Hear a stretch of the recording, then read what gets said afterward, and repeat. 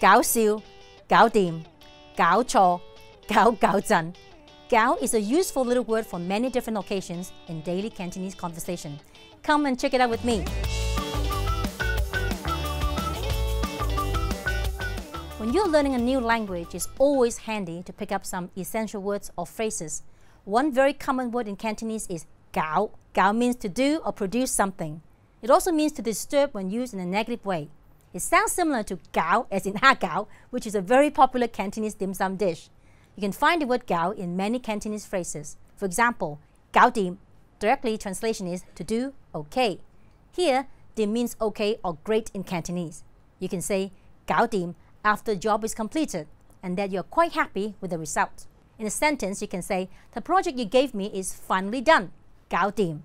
It's the same as saying mission accomplished in English. If you find a job that's rather difficult to handle, you can say nan gao, which means difficult to do. Nan means difficult. In a sentence, you can say, this project is quite nan gao. I think I might need more time. The opposite is yi gao. Yi means easy, yi gao. You can say, the monthly report is quite yi gao. I think I can get it done this afternoon.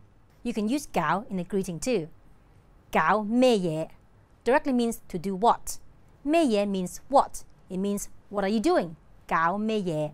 But remember, this is a very casual greeting. You use it only with people you know quite well, or maybe not your boss, or in any formal setting. One very interesting local slang phrase is Gao bin fo. Here, bin fo means what subject.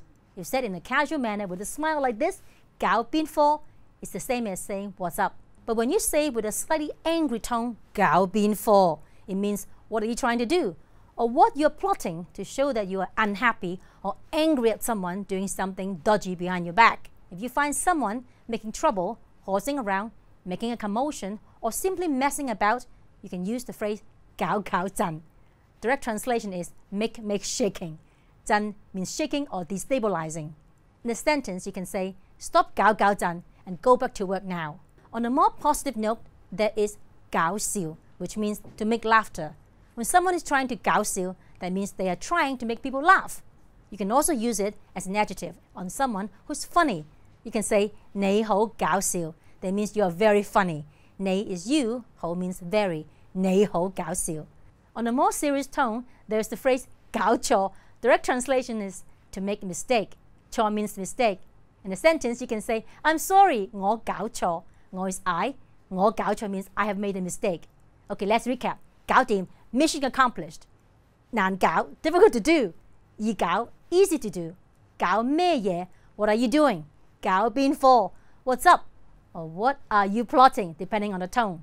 搞震, messing about. 搞笑, being funny. 搞錯, to make a mistake. Okay, 搞掂, mission accomplished. Now you can go out and practice Cantonese loudly and proudly. See you next time.